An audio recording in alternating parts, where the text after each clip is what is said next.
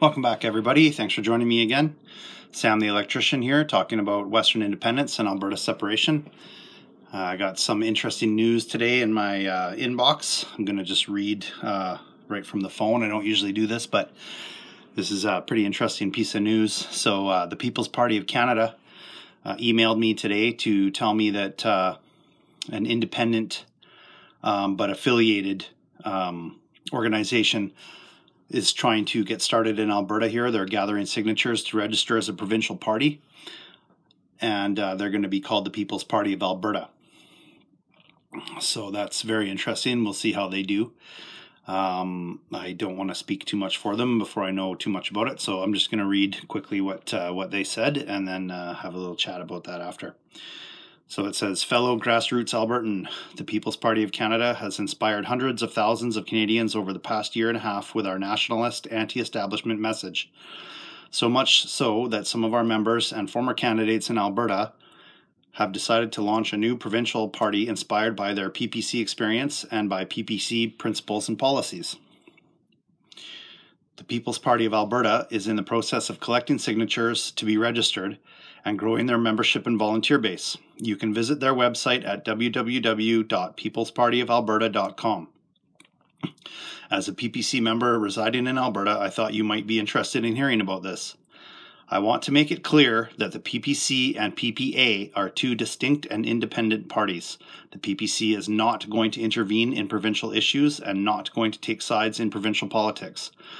But we are happy that PPC supporters were inspired to launch a provincial parties with similar values. The more people defend these values in Canada at every level, the better. And that's from Daniel Tyree, Executive Director of the People's Party of Canada. Then they have like a little presser thing here. It says People's Party of Alberta, Alberta First, equality, a better deal for all. Alberta should lead the way to opening up the current constitution. We need a constitution that works for all and represents a new Canada of today.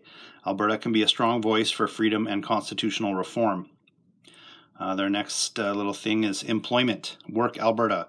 Alberta has been the place for many to find jobs from all over Canada for many years. We now have 180,000 Albertans out of work. It is time to put Albertans to work first. And then their third little pillar thing here is ethical. No millionaires on public dime. For too long, friends of governments have collected large paychecks with public money. No more will there be millionaires with the public purse. We plan a public sector salary / benefits cap for all board appointments and employees. The People's Party of Alberta is working to ensure that grassroots government does not die. We will keep established parties accountable, work alongside our neighbors, friends, and fight for our families. So, one of the last things it says here is autonomy. What can Alberta really do? Alberta has the right to have a provincial police force, Alberta pension plan, Alberta Work First program, Alberta Revenue Agency, and we can challenge the Constitution.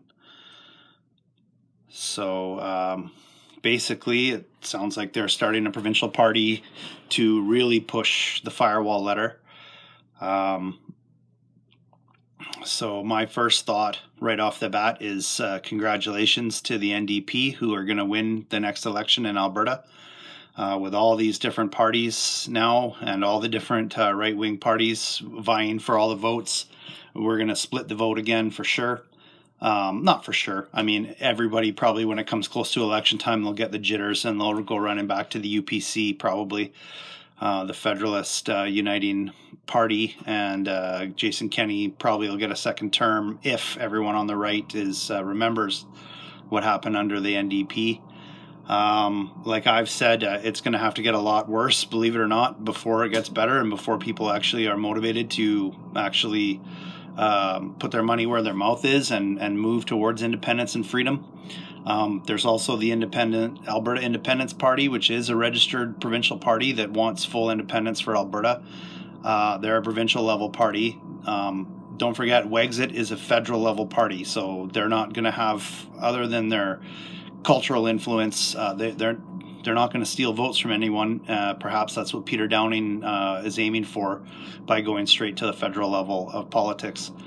Maybe he doesn't want to be held responsible for splitting the vote and allowing the NDP to get back in this province, which is highly likely if there's more than one right-wing party, viable right-wing parties running. And then there's the Freedom Conservative Party, which I forget. I haven't looked them up in a while. I haven't heard anything about them. I forget if they're federal or provincial. So somebody can fill me in the comments. Maybe I should probably take a look at their website again. But with the PPA perhaps becoming a party, I mean, this is very early. They just emailed today. I don't know how many signatures they have. But, you know, that's just my first thought that, oh, here we go again. But, you know, political change doesn't happen easy. You gotta, what's the saying? You gotta break a couple eggs to make an omelet. So, yeah, it's very interesting topic. So let me know what you think in the comments. Let me know who you're going to throw your weight behind. It's still early, it's still 3 years till the election, 3 and a bit more years till the election. So lots of time for all this to sort out. But as I've said with all this stuff is that eventually we're going to have to unite. It's the only way to get anything done is to unite and all talk with the same voice to actually push towards freedom. Take it easy.